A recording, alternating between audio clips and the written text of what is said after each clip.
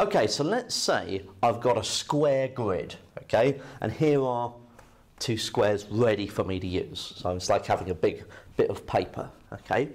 So let's say when I shade in one of these squares, we're going to say that this has area 1, okay. So I'm starting off with 1. So there's 1. Now, if I then shaded in half of this square, okay, then I would be adding on 1/2. Okay, so I've now got 1.5 in area. If I then shade in half of what I've got left, okay, then that would be a quarter. If that's a half, that's half of a half, so a quarter. So that's a quarter. Shade that in. And then if I halve what's left, that will be 1/8. Okay, and then if I halve what's left, that will be a 1/16. And then halve what's left, I'd have a 1/32. Okay, and if I keep on adding on a half of what's left,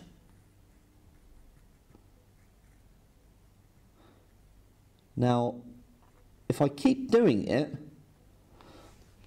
I'm going to get closer and closer and closer to 2.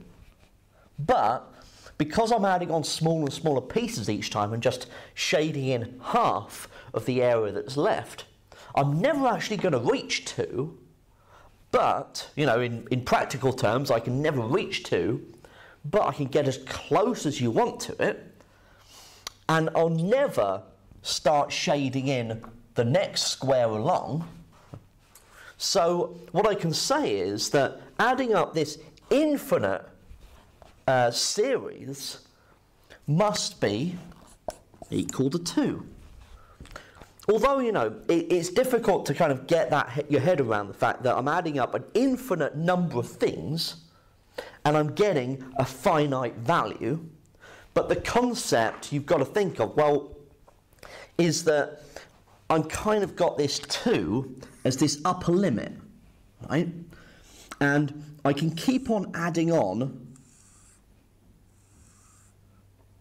closer and closer bits, continually adding on smaller and smaller and smaller bits, and getting closer and closer and closer to 2. Now I'm never going to reach it, right? I'm never going to actually physically reach 2, but 2 is the marker, if you will, right, saying that you can get as close as you like to this number. You know, forget 1.99, I can go further than that. Forget 1.9999, I can go further than that. But I can get as close as I like to 2 without ever quite reaching it. So 2 is like your upper limit. So we say that this sum to infinity is equal to 2. Now this is a geometric series. I'm not just adding a bunch of disparate pieces together. So this is a geometric series that has a first term and a common ratio, because we've got the first term 1 and we've got a common ratio where we're multiplying by a half each time. So you could say that the sum of 1 times a half, so a times r to the n minus 1 from n is 1 up to infinity, is equal to 2. Okay? Now, wouldn't it be nice if we were able to say, wait, well, I've got a series here. Does it have a sum to infinity? And what is it? So that's really what we want. Now, what made sure that this was going to have a sum to infinity?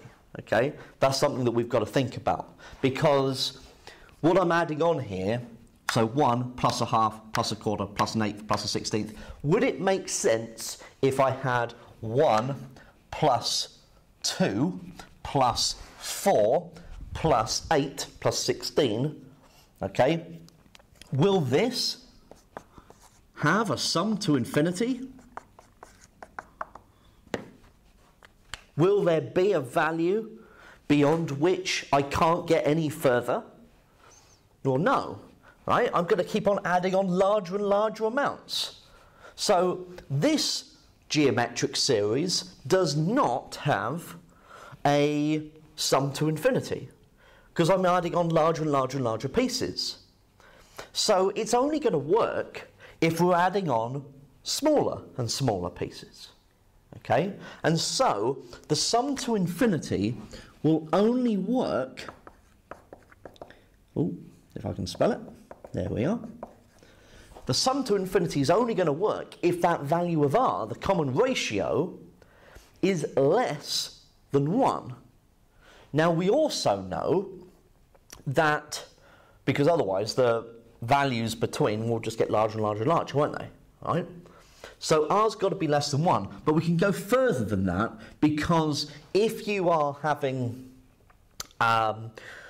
let's say we had 1 take away a half plus a quarter, take away an eighth plus a 16th, take away 1 over 32. The pieces that I'm adding on, subtracting each time are getting smaller, okay? And we can envisage that this series, you know, isn't going to get larger than a certain value, and this will home in on a sum to infinity, okay? We don't know quite what that is, necessarily, right? But we can say that it would do, so that means that if my r was also multiplying by minus a half each time, my common ratio was negative minus a half, we would also have a sum to infinity. Not quite sure what it is. Okay? But it makes sense. Now, if r was less than minus 1, then clearly we would have 1 take 2 plus 4 take 8 plus 16. That doesn't make sense either, okay, to have a sum to infinity. So, and if r is 1 or minus 1, then I can't have just 1 plus 1 plus 1 plus 1 plus 1. That's not going to have a sum to infinity either. So r must be between minus 1 and 1. And we write that as the modulus of r being less than 1. These two bits of information are synonymous, okay? They mean precisely the same thing. The modulus sign here, if you haven't met it before, means the absolute value of r. So that means that if r was minus a half, then the modulus of minus a half is a half. Okay? So it's saying that the absolute value, kind of like the size of r, must be less than 1.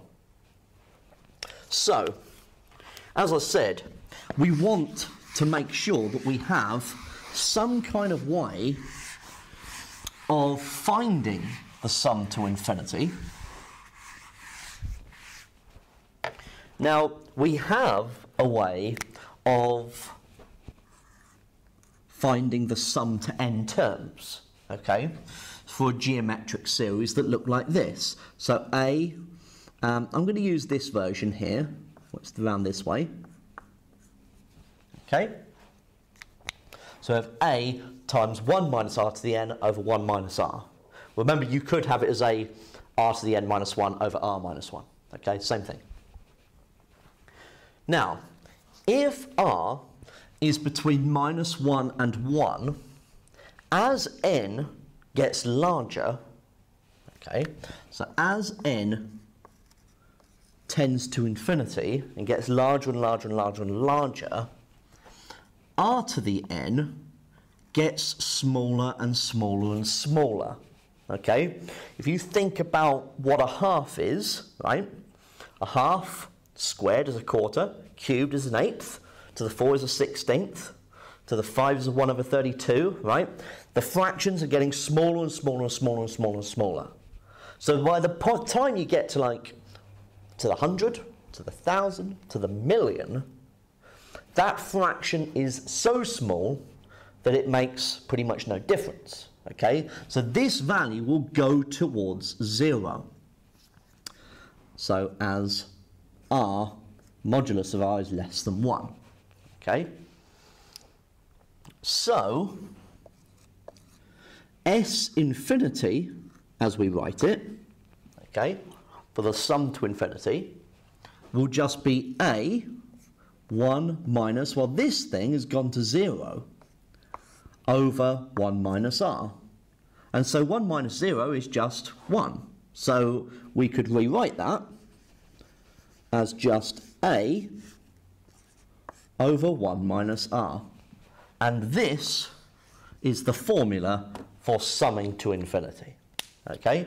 It's a really basic formula for something that is so powerful and so meaningful, right? That we can add an infinite number of things together and we get a finite value. And it is given by this formula here. So for our previous example where we had 1 plus a half plus a quarter plus an eighth, you know, diagrammatically we had it adding up to 2. So this has a sum to infinity where the first term is 1, the common ratio is a half, so 1 over 1 take away half, 1 divided by a half is 2, as we saw. Okay?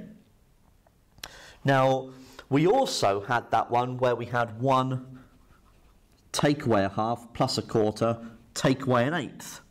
Now, if the common ratio was minus a half, we've got 1 take away minus a half, so 1 plus a half.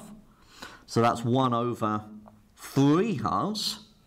And so this would add up to 2/3. And that would be its sum to infinity. Okay? So, this is how sums to infinity works. You must remember that this only exists and only works when r is between -1 and 1. Okay? That was the whole restriction on allowing us to go from that summation to that one. Okay? It won't work without that.